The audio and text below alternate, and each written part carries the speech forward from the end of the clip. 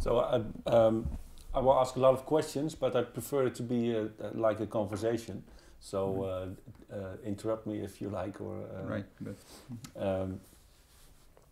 So, well, the first thing, can you introduce yourself?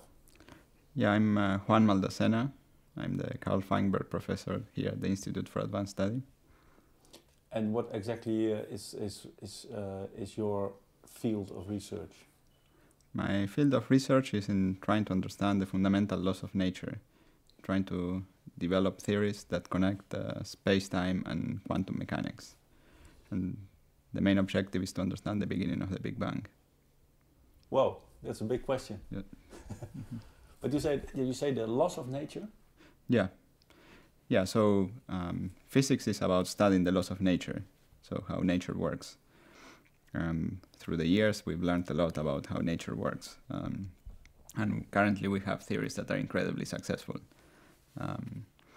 One of the theories is the theory that describes gravity. So it was originally developed by Newton and then improved by Einstein. Einstein gave us the current equations that govern the behavior of space-time. We'll discuss perhaps a bit more what space-time is made of, or well, what the theory of Einstein tells us about space-time. So that's one very successful theory. It explained things like the expansion of the universe, the formation of black holes. It's phenomena that before the theory was introduced, where people even didn't think about them. And on the other hand, we have the whole set of theories that describe matter, the behavior of matter and the structure of matter.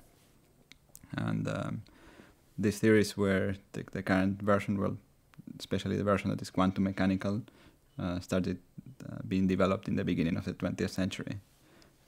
And the quantum is very important for the description of matter. It's what keeps matter stable and prevents it from collapsing, prevents atoms from collapsing, and so on.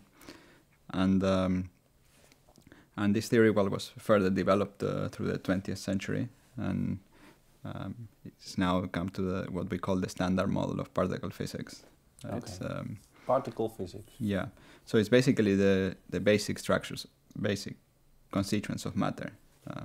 So matter is made out of little small particles that behave according to the laws of so-called quantum mechanics. What is remarkable is that this list of constituents is very small, so a very small number of particles make up all the matter that we see. Really? So everything is built up from just a small number of small particles? Yeah, of kinds of particles. So we have the particles that, the electron is one of them, and then we have the particles that make up the nuclei of the atom. Within the nuclei there are some particles called quarks, but they're small little particles. And for most of matter they are made out of just two kinds, so-called up and down quark. And then there are some particles that mediate the forces between them, the photon or the electromagnetic waves and so on. And then the weak force and the strong force. The strong force keeps the nucleus together. And with these particles and these forces, we can describe all of matter. Do you know that, or you think so? No, we know it experimentally, and the latest experiment was the experiment in the Large Hadron Collider, which discovered the so-called Higgs boson. That was one of the missing particles in the standard model, and so now we have a whole set of particles that describes everything. I briefly told you about the particles that make up most ordinary matter, but there are other unstable particles which are similar, but the structure gets replicated a few times. And well, so now we have a complete set of particles with a logically consistent theory that uses the structure of something called relativistic quantum mechanics. So relativistic quantum mechanics. So it's quantum mechanics plus the principle of special relativity. So we can discuss perhaps special relativity a little more. Mm-hmm. So let me discuss perhaps these theories a little more, and then we can go on into discussing perhaps the more current issues. First, we have these notions of space and time, right? So in principle, space and time seem totally disconnected from each other. So we have a very intuitive notion of space, while time looks a little more mysterious to us, and but certainly different from space. And so the first point I would like to explain is why physicists talk about space-time, why they put these two words together. Why don't they talk about space, temperature, space, I don't know, price of soy or whatever. So they talk about these two things because the way you perceive time depends on how you are moving through space. So if you have two observers who are moving relative to each other, the two observers perceive time differently.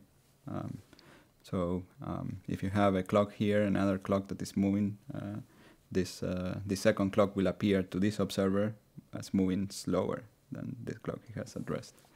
And the other observer will see the other clock also moving slower. And this can happen because space and time sort of get mixed by motion. This is the consequence of a principle, which is the principle that the speed of light is constant for these two observers. This is something that is not totally intuitive. So if you have one observer that is stationary, and you have a light beam that travels this way, and you have another observer that moves in this direction, naively, according to your intuition, you would expect that this observer should see the light moving slower, right? Yes. If instead of talking about the light beam, we were talking about the train, that would be the case, right? But it turns out that experimentally, the speed of light is constant, so it's the same for all observers. Oh, really? And so compared to the train? Yeah. So if you had if instead of a train we had a beam of light, the two observers, one is stationary and the other is moving, both would see the light going at the same speed. So the light would be moving this way, and this happens because the rate of how time and space are perceived by the two observers is different. So the price you have to pay for this constancy of the speed of light is that time is now relative. So in the theory of special relativity, the speed of light is absolute, but time is relative. Time is relative to who's measuring it. Well, I can try to understand what you're saying.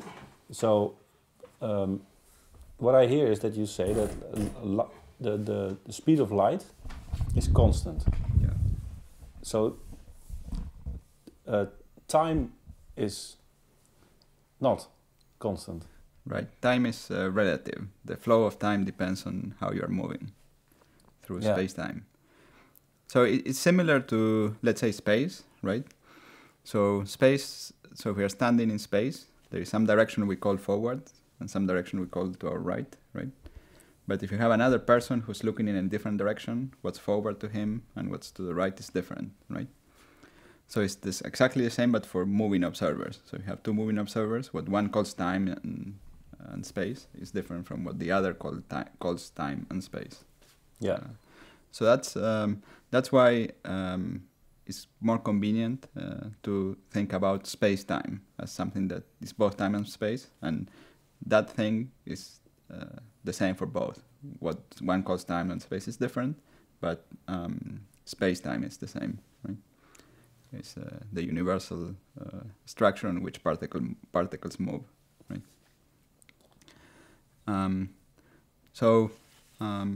The laws of physics have to have this symmetry of the constancy of speed of light, and the fact that the laws of physics should be independent of how you're moving.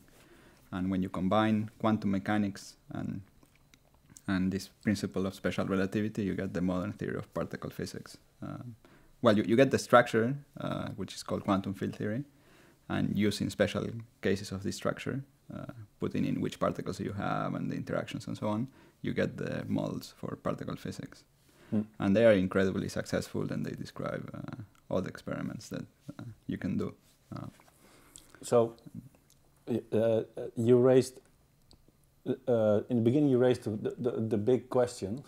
Yeah. How did the universe...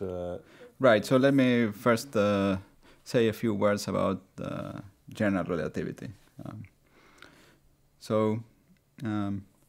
according to our intuition, so space is sort of absolute. So and there is some pre-existing space where particles move and the objects move. That's probably the theory of Newton we learned in school, that planets move and so on. They are moving in some space that was pre-existing and is not affected at all by the motion of these planets. But in the theory of general relativity, what Einstein postulates is that space, or space and time, because they have to come together because of the principle of special relativity, they are actually a structure that is dynamical, so it can be bent by the presence of matter. And he further says that the force of gravity is due to this bending of space-time. So this is a new, very interesting conceptual idea. Mm-hmm. And again, it describes gravity as we see it, and it describes deviations from Newton's gravity. It describes new things that were not known at the time of Einstein, like the expansion of the universe, the formation of black holes in extreme circumstances. And, well, some of its predictions have now been confirmed, like the discovery of gravity waves very recently, just a week ago, that was announced. Yeah, I saw that. Were you excited about it? Yeah, that's pretty exciting and very interesting. Did you know about that they were going to announce this? Yeah, there were rumors that they were going to announce it. But yeah, of course, the experiment had been going for a couple of decades. Yeah. So for a couple of billion years. No, well, the gravity waves were going on for a long time, but the experiments trying to detect them also took a lot of effort. Yeah. And so that's also again a dramatic confirmation of both Einstein's theories, and moreover the existence of black holes. And this theory of special relativity, of general relativity, well, Einstein derived equations, but then there was a lot of research trying to understand the solutions of the equations, the physical interpretation of the solutions. For example, black holes were really only understood in the 60s, just even theoretically. And then understanding them better then led to understanding what things you should look for in the sky, and indeed some objects in the sky were recognized as probably candidates for black holes, and now we have this gravity wave detection, which appears to come from the collision of two black holes. You think so? Or well, that's what the model to describe it. We've only seen, they only announce one collision. Probably as they see more, it will become more and more convincing. Yeah, because this is the first one, but it's a question of time that more of these. You would hope, yeah. So that's all about Einstein's theory of relativity. So Einstein's theory of general relativity is a theory where space-time is dynamical. It's something that moves. It's not a static thing. It's an actor in physics somehow. It's not the stage on which physics happens, but it is the stage for all particle physics, for all the matter and so on. You have a space-time, and then matter moves in that space-time.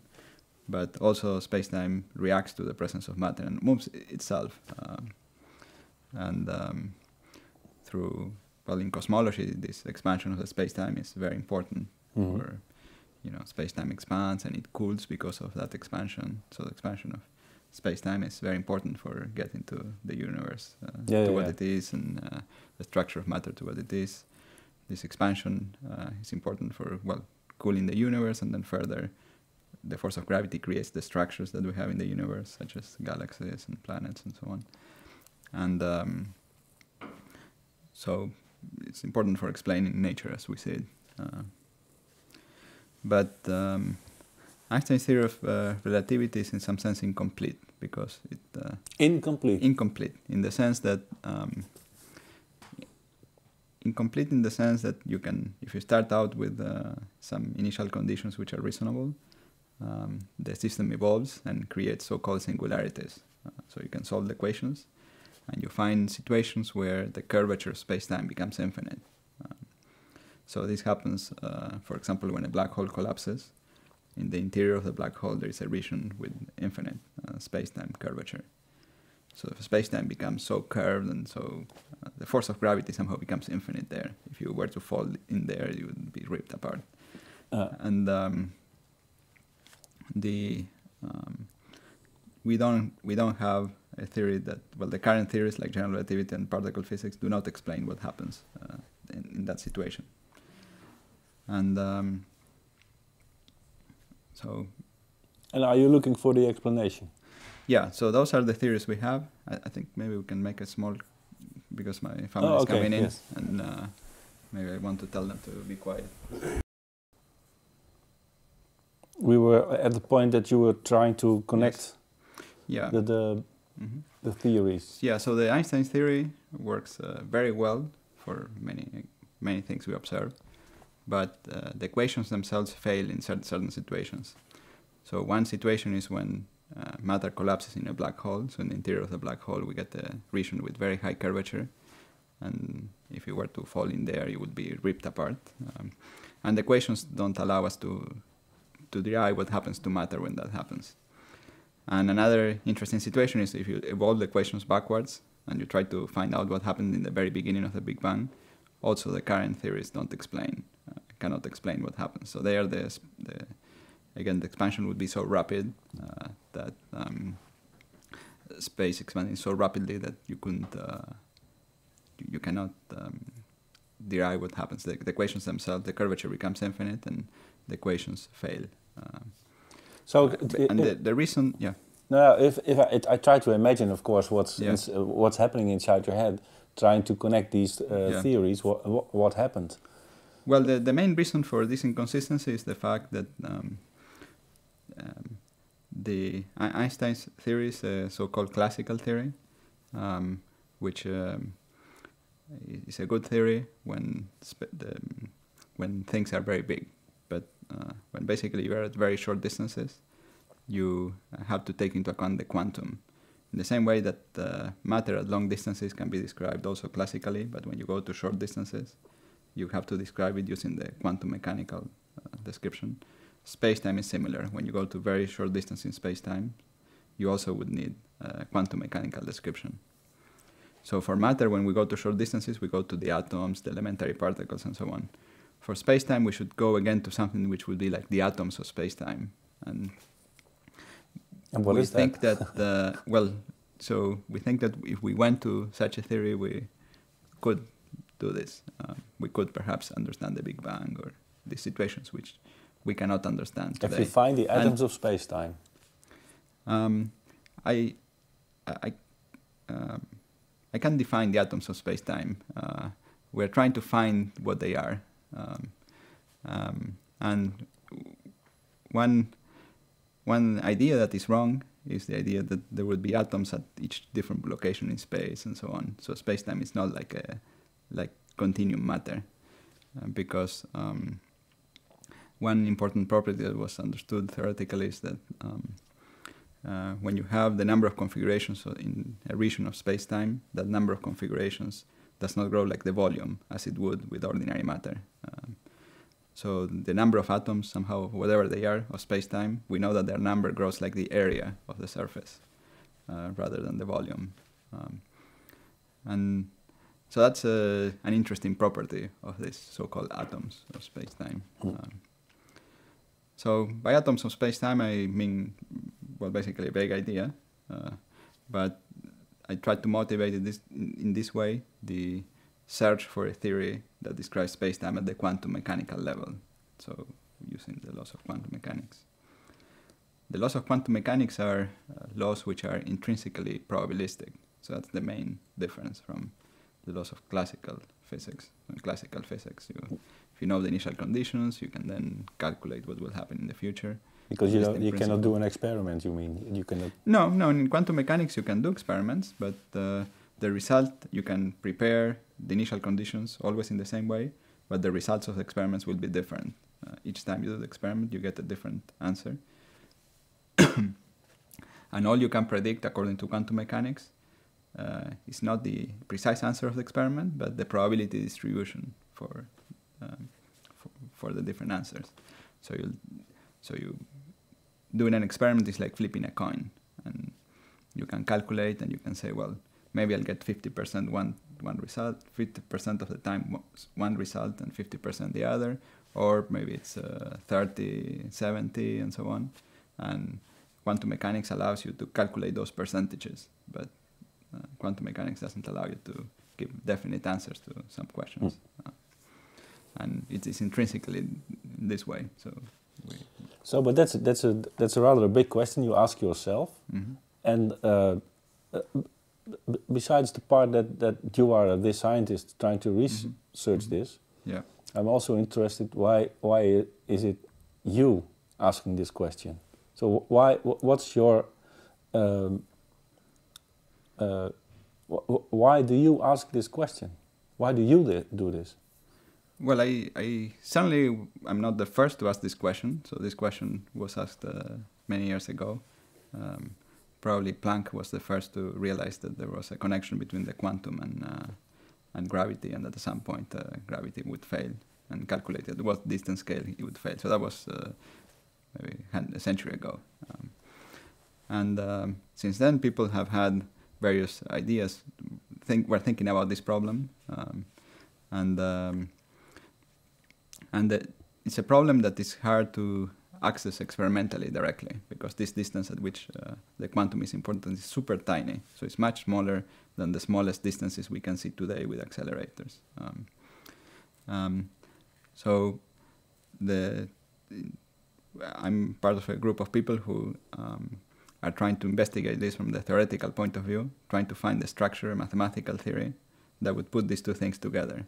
And we are trying to do something similar to what Einstein did when he joined special relativity with Newtonian gravity. So he realized that the gravity theory of Newton was not consistent with this idea that the speed of light is the maximum speed of propagation of signals, and that it should be the same for all observers. And putting those two things together, he managed to create a structure, the structure of general relativity. So here we are trying to replicate that, and from theoretical points of view, try to find the connections between the quantum and space-time. And are you sure you are going to find the answer, or are you no, sure you're on the right track? We're not 100% sure, but we are confident that we have a high probability, and the question is so interesting that we should try to investigate it. But you know you're on the right path. Yeah. So what gives us some confidence that we are in the right path is that, we're not investigating this in the vacuum or without. We now have some very concrete theories. The nicest one is the theory of string theory. That is a theory basically under construction, but that works very nicely in some situations, and that manages to join the quantum with space-time. And it's a theory under construction and a theory which is continued to be developed, and we're trying to understand it. Yeah, string theory, yeah. So it seems to capture, at least it seems to connect the quantum with space-time in a very interesting way. And by investigating string theory, people have found very interesting mathematical relations that are true in mathematics. They found the connections between different physical theories. For example, between the theory of strong interactions and some theories of space-time. And the fact that these connections were found gives us some confidence that at least the structure that we're investigating is interesting and rich, and it could be the answer to this question of quantum gravity, which is really the main question we're trying to answer. And you are in a group of people who are on the same level,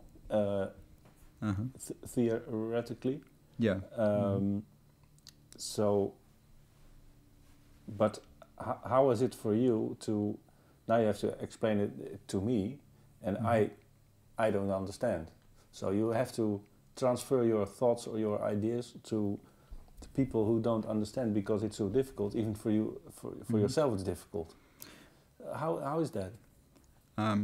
Well, for us, it's difficult to find the equations but I think what I'm trying to convey is the problem we are trying to understand, and I think the problem is understandable. It's I mean, it's just joining two theories of physics that are out there and putting them together. So they are not completely compatible with each other. And in the history of physics, when there were two kinds of theories that were not quite compatible, and you find the structure that puts them together, it might be the right structure. And this theory might be the string theory. Yeah, so string theory is the main tool and the main thing that we are investigating. And we think that it is, if it's not the right structure, it's probably close to the right structure. It could be a stepping stone to the right structure. For a lot of people, even string theory is ununderstandable. So, but you all have to understand the string theory just to use it as a possible. Yeah. So string theory might sound complicated, but I mean it's something that someone who's doing his PhD in physics can learn in a year, a couple of years. So they can. A couple of years, and then you know the string theory. Yeah, that's right. so maybe I can learn it in 1 minute. Can you explain to me what you know, there is, it's like playing the piano, right? You're not going to be able to play the piano in 5 minutes. So, I mean, someone can tell you, oh yeah, you have to press keys and so on, but you won't be able to play the piano or to produce nice music. And it sounds awful. And so here also it takes a while to get to familiarize yourself with the ideas.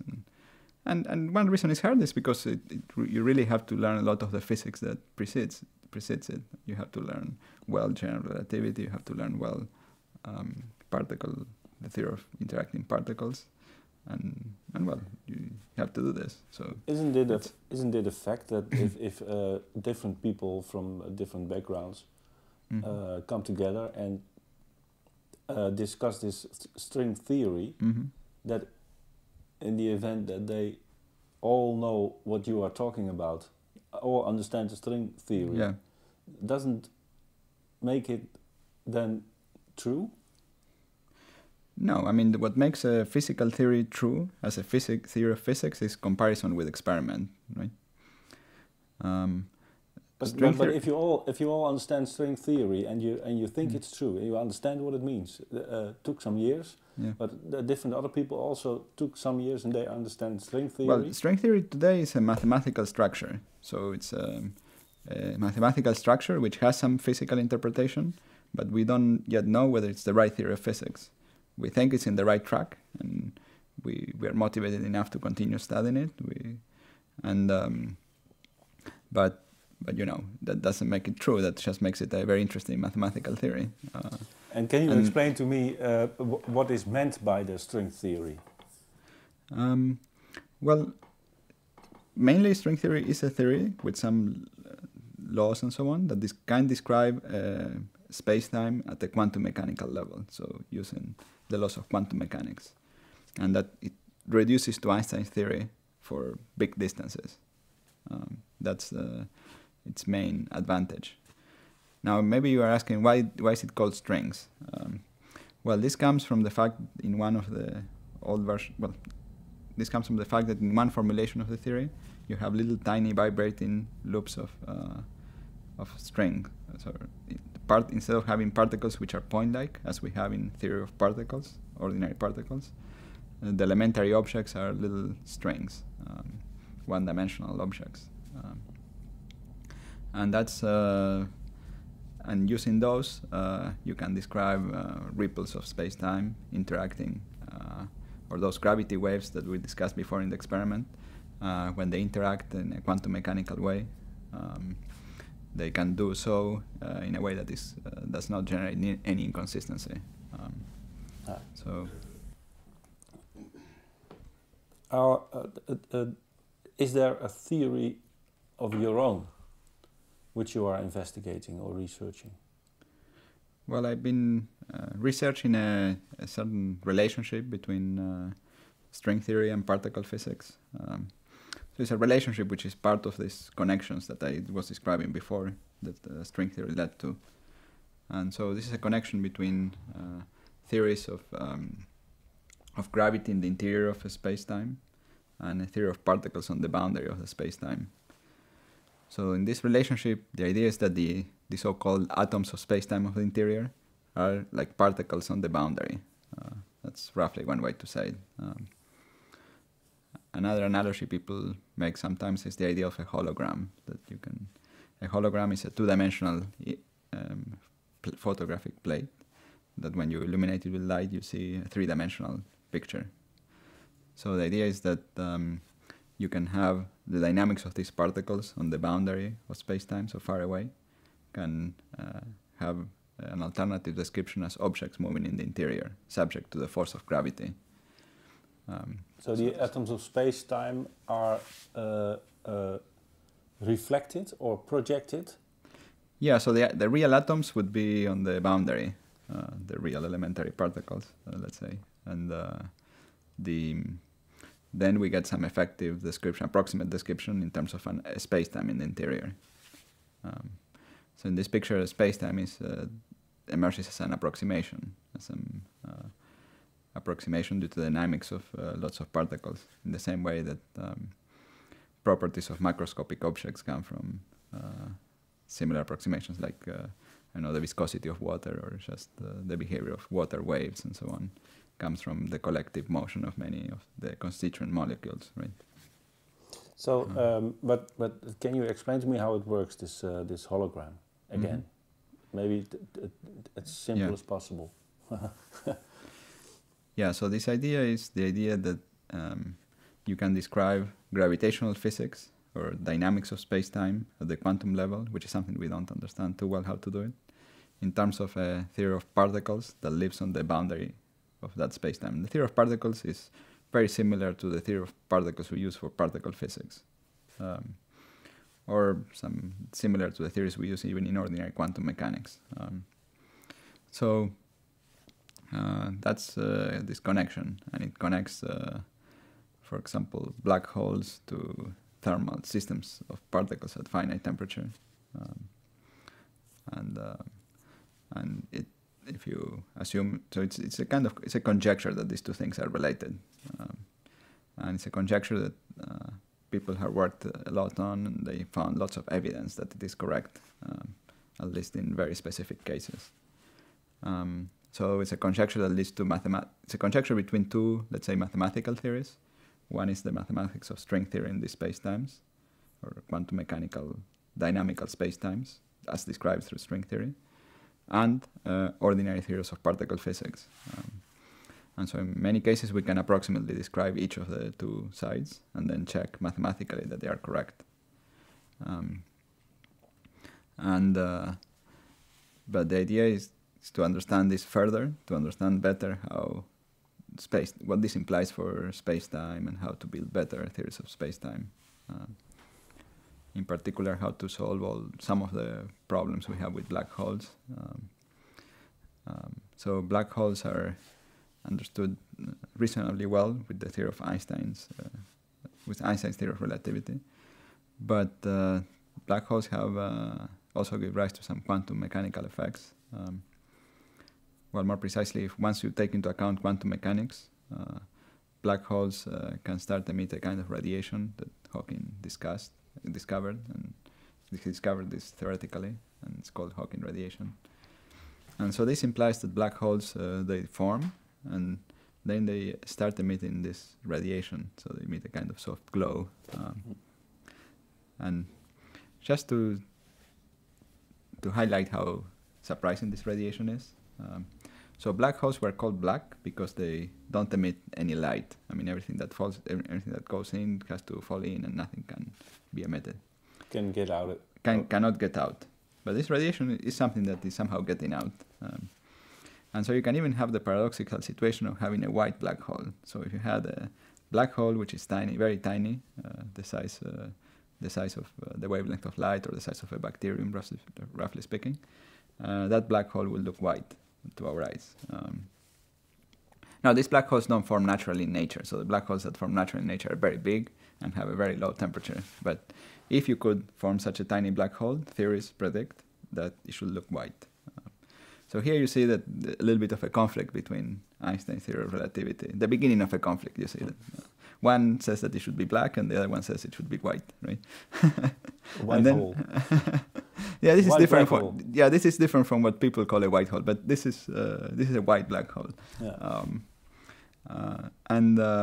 And here you see the beginning of some slight conflict between the two. And if you go a bit deeper in, there are some laws of, let's say, thermodynamics that should apply to black holes, to any object that emits thermal radiation. This radiation is thermal, so it gets emitted at a certain temperature. And that's why you needed to make it very small to make it look white, because the temperature becomes higher the smaller the black hole is. So small black hole is hotter than a bigger black hole. And so as you make the black hole smaller, it gets hotter, right? And if you apply to it the laws of thermodynamics as we usually understand them, they seem to hold for such black holes. But they seem to be in some conflict with another fact we know from general relativity, which is that if you solve the Einstein's equations in a black hole, there is a surface that we call the horizon, which is a surface basically dividing the outside and the inside. It's an imaginary surface. It's not a real surface. It's kind of point of no return. So if you cross the horizon in the interior, you cannot send any signal to the outside.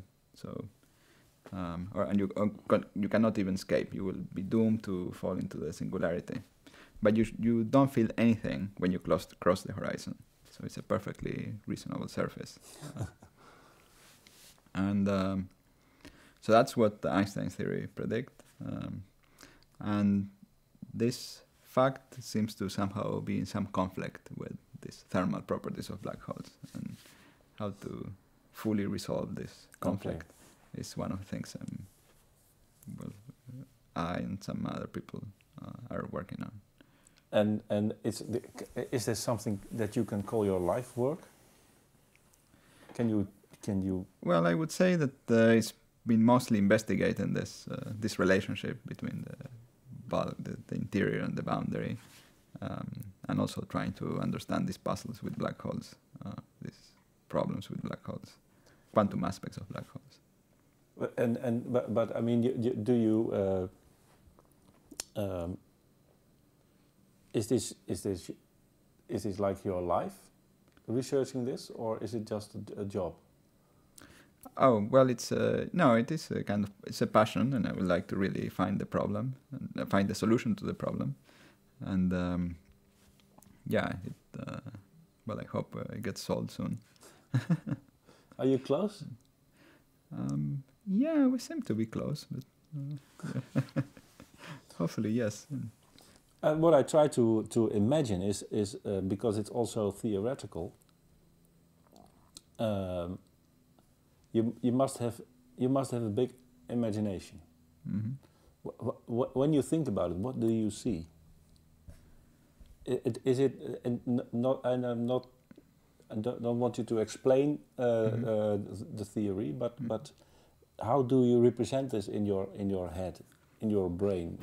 In colors or in shapes or in yeah, probably in terms of we imagine formulas and their properties, and we make a little mental image for these formulas. For example, already for Einstein's theory of relativity, you have to imagine space-time as some kind of membrane and so on. But how do you imagine that? Well, I imagine it for some classical space-time, for example, as a membrane, and a quantum one, a membrane that is fluctuating. And those are the kind of mental images that we... I'm sorry, again, a membrane? Well, space-time is like a membrane, right? That has certain shape and has some dynamics, so the shape can change. And if you get very close, this membrane has some oscillations and some structure, right? And that's what we have at short distances.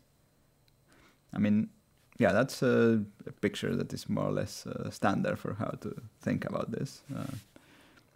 Now, one of the interesting things that we've been trying to understand, and we are not, well, many people have begun to notice, is that there is some connection between a certain property of quantum mechanics called entanglement.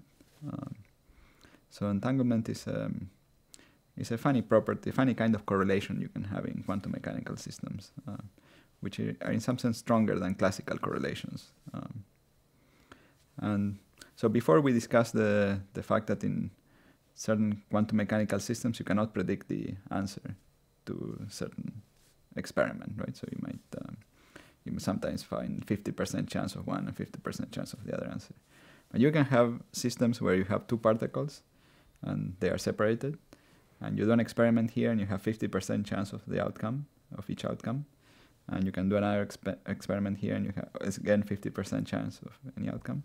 But it might turn out that the outcomes of the two experiments are correlated. So let's say the experiment is like flipping a coin, right? It comes out heads here, and then it also comes out heads here. And if it comes tails here, it also will come out tails here. So they're perfectly correlated. That's an example of a classical correlation.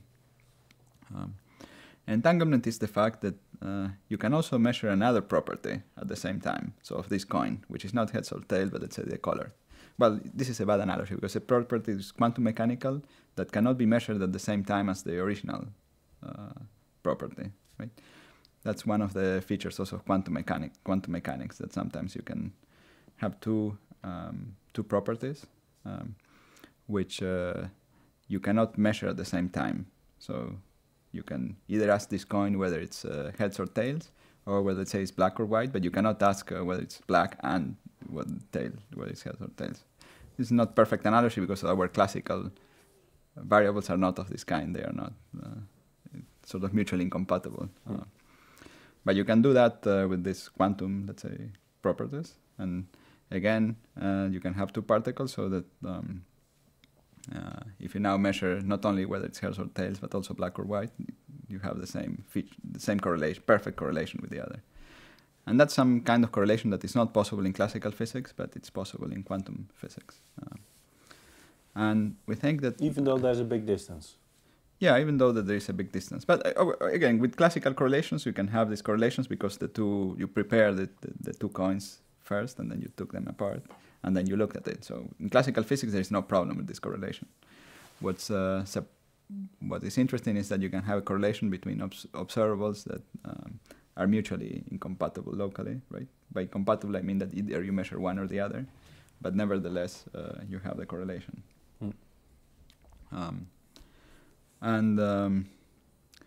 So entanglement was a surprising property of quantum mechanics when it was first noticed. It was noticed in a paper by Einstein, Podolsky, and Rosen in the 1930s, and then this was a property, and now it's a quite central notion for quantum information theory, and people are using it in more practical ways. To build, it would be essential for building quantum mechanical computers and so on. But it also seems to be connected with the connections in space-time. So things that are closer together in space-time are more entangled with each other. So in some sense, when you have the quantum field theory vacuum, so the vacuum in the theory of particle physics, if you were to split it in two parts, the fundamental degrees of freedom or quantum variables that describe it are quite entangled with each other. And we think that in some circumstances, if you take two separate systems and you entangle them very strongly, so you could also generate some kind of quantum you can generate, a geometric connection between them in some cases. So in some sense, through the entanglement is connected to the connectivity of space-time. So you can, Well, I want to try to get back to the beginning again. Yeah. Because it's rather difficult. Yeah. And now you told me a lot about it, so I try to recapture a little bit. Mm-hmm. If I'm right. Mm-hmm. But I would like to ask you to give definitions of the ingredients. Okay. But definitions for normal people. Okay. Like what is time, what is space, and what is relativity. Okay, good. So let's start with time, right? So time is what the clock measures. So now this sounds like a circular definition, but of course what's not obvious is that different clocks made in different ways measure the same time, right? But it turns out that if you have different kinds of clocks and you make them, they will all measure the same. They will measure the same. They'll give the same answer, and that you can synchronize clocks and they stay synchronized and so on. So it looks like there is something that is being measured by these clocks. So this something is the abstraction we call time, right? We have the time we feel psychologically, which is not a perfect clock, but certainly agrees with more precise physical clocks. But all clocks that measure time are made out of physical particles, and that's how we measure time. That's how we define it. And so it's an abstraction that is the thing that all these clocks are measuring. What is space? So, well, space is somehow the distance between two, the let's say the nothingness that exists between two objects. Right? Now, I mean, it's what's missing when you go into a crowded bus. Right? That's and so that's space. And now, what is relativity? So let's first discuss special relativity. So before, when I was discussing time, I said that all clocks measure the same time. And that is only true for clocks that are stationary. So if you have a clock here and a clock here, and both stay at rest relative to each other, then they will measure the same time. But if you have a clock here and another clock moving, right, they will measure a different time. And relativity, so special relativity, that tells us how different is this other time that the clock measures. So it's a simple law for how to find out what that. And so the theory of relativity is the theory that postulates that the speed of light is constant. It's absolute. So he could also have called it absolute or something. What's relative is time, but that doesn't mean that everything is relative. And this reasoning, what is light? Well, you could replace light by other things like gravity waves also propagate at this speed. So more precisely, I should have said it's the maximum speed of propagation of signals. So the idea is that there is a maximum speed for the propagation of signals. And it so happens that light propagates at this speed. If you had a massive particle, it will generically propagate at a lower speed. But if you try to push a massive particle to move it faster and faster and faster, you could not make it move faster than this maximum speed, which also coincides with the speed of light.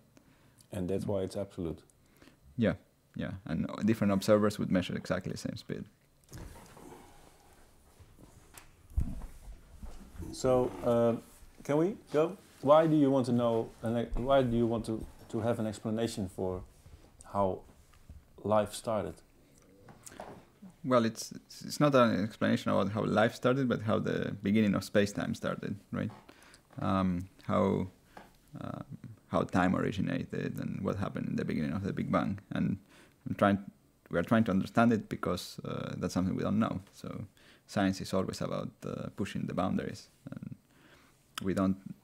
It's not just the fact that we don't know how it happened, but even we don't have a in theory that is self-consistent that could describe it. So we are even trying to find theories that could in principle describe a Big Bang. Then we'll have the problem of finding whether that's the way our Big Bang actually happened. So that's why we think that this problem may be solved by thinking about it and then finding the theory and then perhaps making some new predictions that we could test experimentally. Yeah, but all the time the same question arises again, but what happened before the Big Bang? Questions like that. So right. How do you deal with this almost impossible?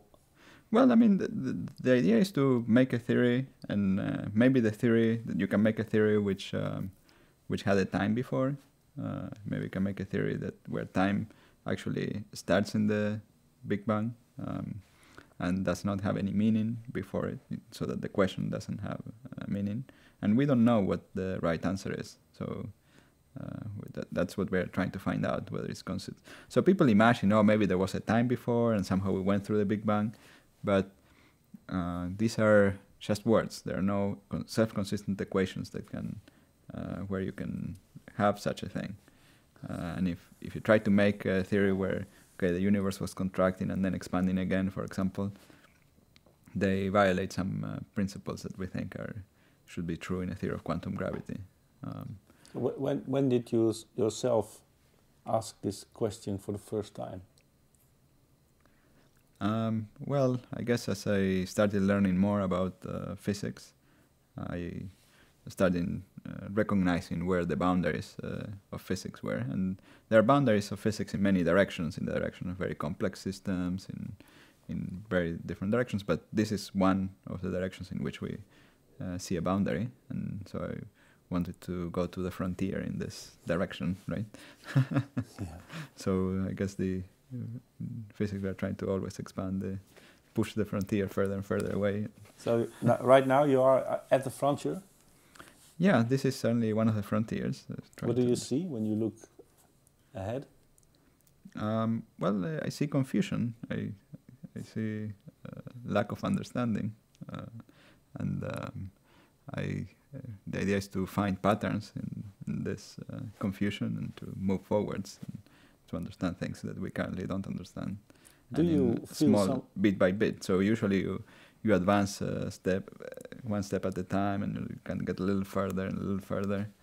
And, do you feel something like a competitor, or something like a challenger, or something which challenges something somewhat, somebody who challenges you to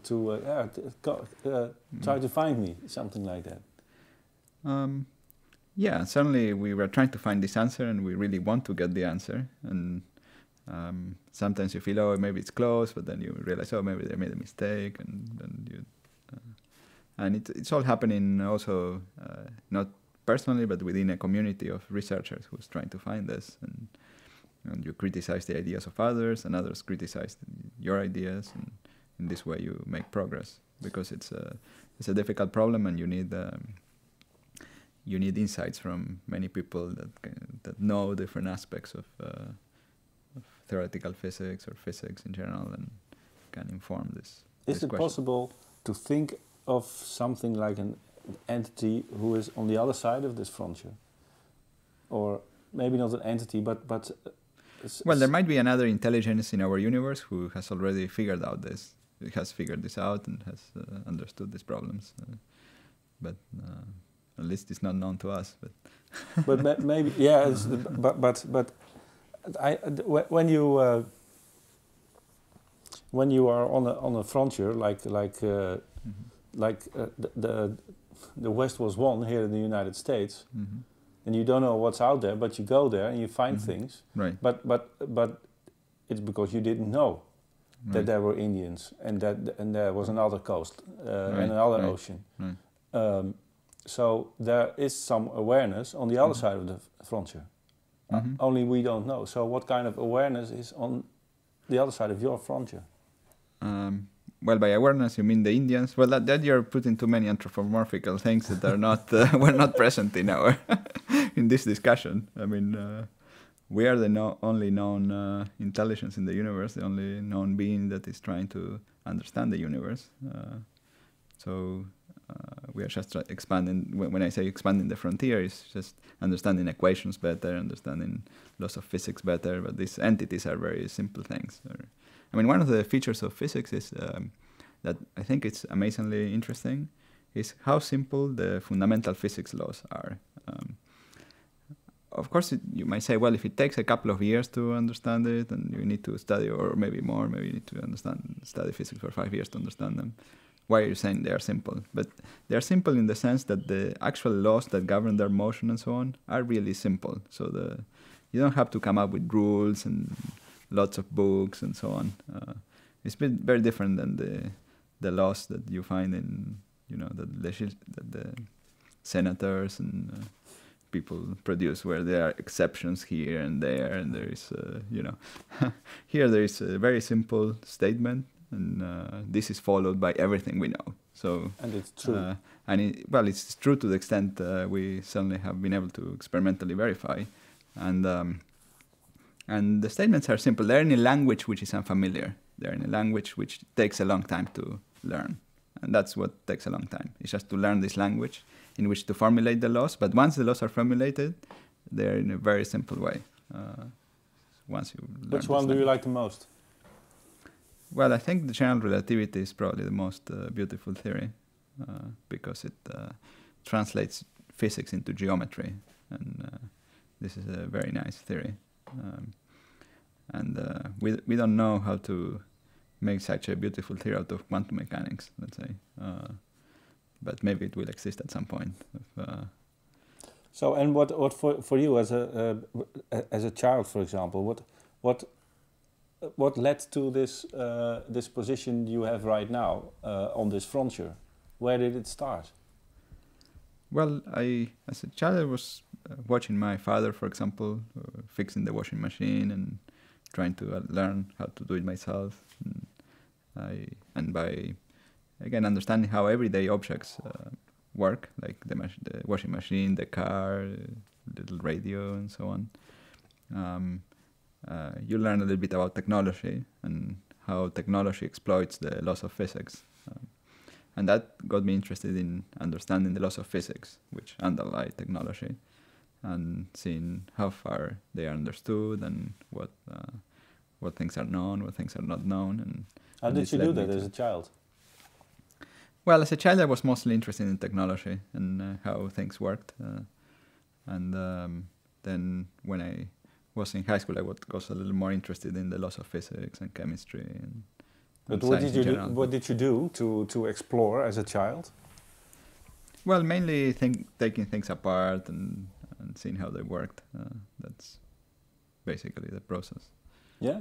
Yeah. And putting them together again. Yeah. It's taking them apart, putting them together. It's just learning to fix household appliances. Yeah, that's practical. But yeah. I mean, if you try to find out how it's made and why it works, of course. Right. I guess. Right. Yeah, I was always curious in understanding how things work. I mean, how does the TV work? How does the radio work? What's the actual principle it uses, right? And do you know now? Yeah, I think I know the basics. Wouldn't know all the details, I guess, of technology, which are again. But you know, you can.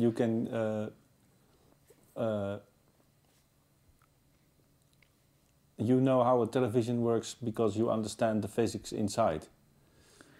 Or is it like comparing it to the laws of physics? Well, the TV or any simple or any machine, even simpler perhaps, it's better to think about the simpler machine first. It has different parts and they work together towards each part is there for a reason, and they work together to make the machine work, right? Well, most of our everyday machines are, the television is made out of electronic circuits that move currents around, and they show the light on the screen and so on, and that makes the television work, and you have to understand how that is made. Yeah, but as a child, what was your age that you did that? Well, maybe when I was perhaps from 8 to 12, we would be doing this thing of taking machines apart and putting them together. What did your parents say about that? Don't do it again? Oh no, my dad liked to do this himself, so. Oh. Yeah. So taking things apart, you learned from your father. Yeah, that's right. Mm-hmm. And what did your mother say about it? No, my mother liked it to have things fixed. So. Yeah, my dad always liked to fix things. He was very practical, and he liked the challenge of fixing it. And then sometimes you don't know how it works, so it's nice to have to fix something. You don't know exactly how it works, and then you manage to understand how it works. So when you're on the road and your car has a problem, you can fix it. Well, I was able to do that in the past. Now cars got more complicated. I don't know. This car hasn't broken down recently, so I can't tell for sure. But But it started all at a young age, and and it's almost you inherited from your father, right. And now you are here at Princeton Advanced Studies Institute.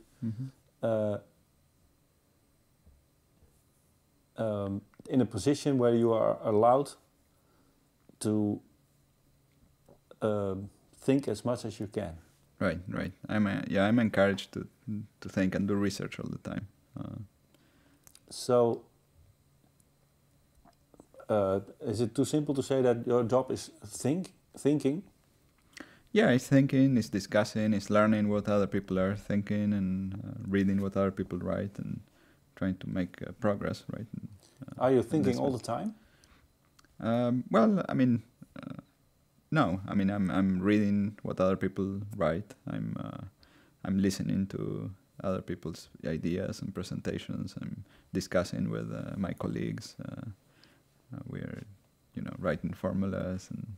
But can you decide? Well, now I start thinking, or does it happen, or how does it work? This thinking process. Well, I guess the thinking normally you try to. These problems sound very vague and grand, but we try to think on very concrete problems where we can make progress, right? So there are the questions that are extremely interesting, but almost impossible to solve. There are questions which are perhaps too easy to solve, and we try to be in between. So try to find the most difficult or most interesting question that you can actually say something useful about. And lots of thinking is trying to focus on such questions, as try to imagine very simple toy models or simple models where we could say something new. So, but maybe a few easy answers together might solve a more difficult answer. Yeah. So it's this thing that I was saying before, that you do a step at a time. So we have to figure out where we do the next step. So the next step is in something we more or less know, but moves us in the right direction, from which we can get a better view for what the next step would be. So when do you do your best thinking? Well, I think during the day and maybe. It's not that you are when you are out, for example, when you are outside, or when you under the shower. No. It's mostly I would say in my office, talking to other people. Normally, when you talk to other people, you get new ideas, and usually many times new ideas come together in this. But then those colleagues are gone, and then you have to write down the idea, or do you have to many times materialize we thought? We write them together, and we certainly write articles with other people, and this is important. I mean, most of my articles are with other people, so. Oh, of course. With other collaborators. Yes. So. Yes. So it's once someone said, it's hard to sit. It's harder to it's hard to sit and not to think. Mm-hmm. It's so hard to shut down your thinking. Mm-hmm. Is it? How do you think about that? Well, certainly I guess you have to be a little bit obsessive sometimes to work on these problems, because you want to think about this problem and you have to ignore other things. I mean, it's easy to get distracted and think about something else when you're not making progress. So if you're trying to solve a problem and you're not making progress, it's easy to get distracted. But sometimes you need to keep trying to find solutions to that problem you initially set out to do, and be slightly obsessive about it, and then you can make some progress. And you are obsessive? Slightly, yeah. So when there's something distractive, what is your distraction? Well, I mean, it could be some other interesting idea in some other slightly different field, or I mean, sometimes it's good to be distracted. Maybe the problem you're trying to solve was bad, and so it's balance. Yeah. So you can say that this is what you're good at, and you made progress and new solutions or answers. Mm-hmm. Is there also an area in which you are unable to find the answers? the opposite the opposite of your talent? Yeah, I'm not sure. Fashion.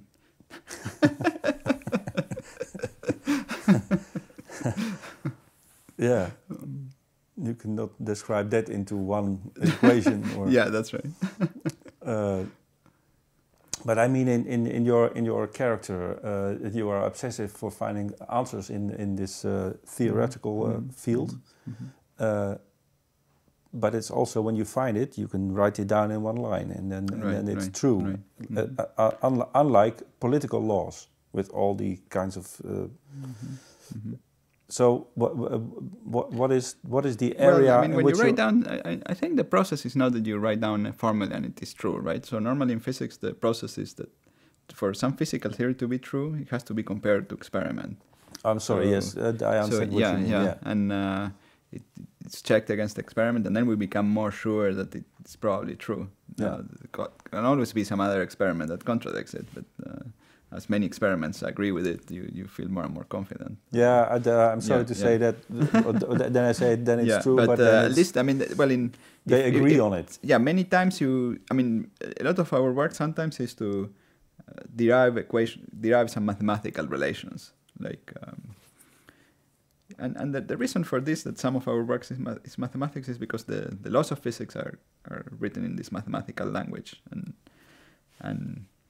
sometimes even laws which are in principle simple, like these equations of Einstein, which are simple to write down, but they're very difficult to solve. So you need either computers and with some ingenious ideas to solve the equations, but once you find, for example, a solution of the equation, you can check that it is a solution. So, and then it becomes a true solution. So that's an example where... I understand. And that's, you could say, well, it's mathematics, right? It's within the... So if you assume the equations are the correct description of physics, this is a solution of the equations. And correct me if I'm wrong, but mathematics is like an instrument for you to understand what you need to understand, what you want to understand. Exactly, yeah. So before we were talking about the language in which these laws are written. And this is a language that is fairly mathematical. Yes. And so you need to know enough mathematics to be able to understand the... Yes. So, but I can imagine language. that this mathematics, you are talented for using it. It's a way to look around you and follow your obsession. But there are also very much a lot of areas in which mathematics just doesn't work. Mm-hmm. So then you which areas are that you cannot use math? Well, there are many areas of our everyday life where we don't necessarily we don't use math. I don't know, if I want to learn the piano, math is not very useful. Or if I want to play soccer, I don't know, learn to play soccer better. Math is not very useful. You just have to practice playing soccer, right? Or if I want to cook better, my lunch, or cook a nice meal, math is also not very useful. So there are lots of areas, but so what are the things you are not good at?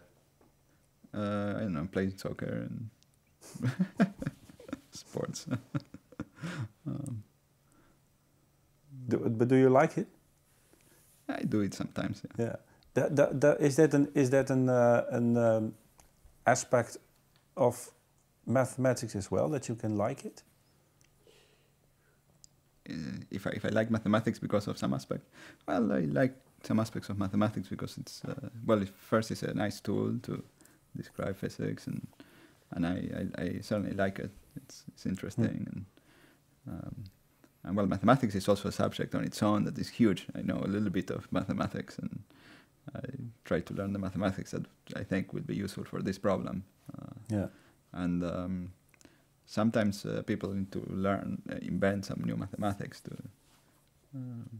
to solve these problems. Yeah, but for example, I'm much more comfortable when I talk to people, trying to understand people. Mm-hmm. But I'm not comfortable when I talk with other people about mathematics, because it's not my thing or my talent or so I choose the things in which I'm comfortable, and that's what I'm doing right now. I'm filming, interviewing people, trying to how does that person work? Right. Well, that's true. I mean, we all know what our strengths are, and we try to do an activity where we can really use our talents, right? And yeah, suddenly I would be a very bad interviewer. Know what the other person is thinking or try to guess it. But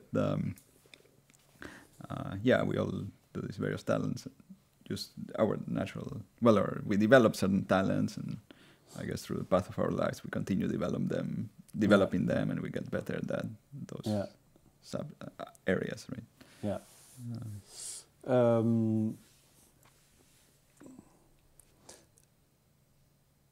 Anna told me about the because I don't want to forget that one. Two stories you told about the mountain and the valley.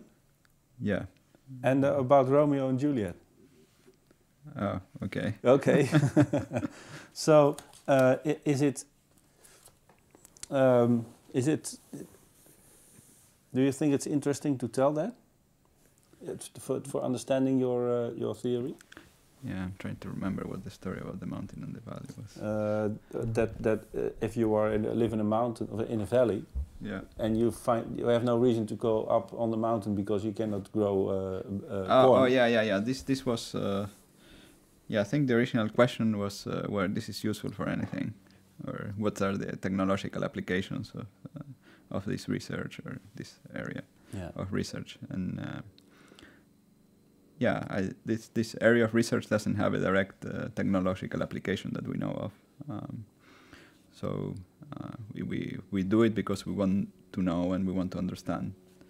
And an analogy is that to think that we have, let's say, a town that lives in a valley, and the valley is fertile, and they grow corn and they grow their food in the valley, and there's a nearby mountain, and there are some mountains surrounding the valley, and someone might decide to go up the mountain just to see what's there.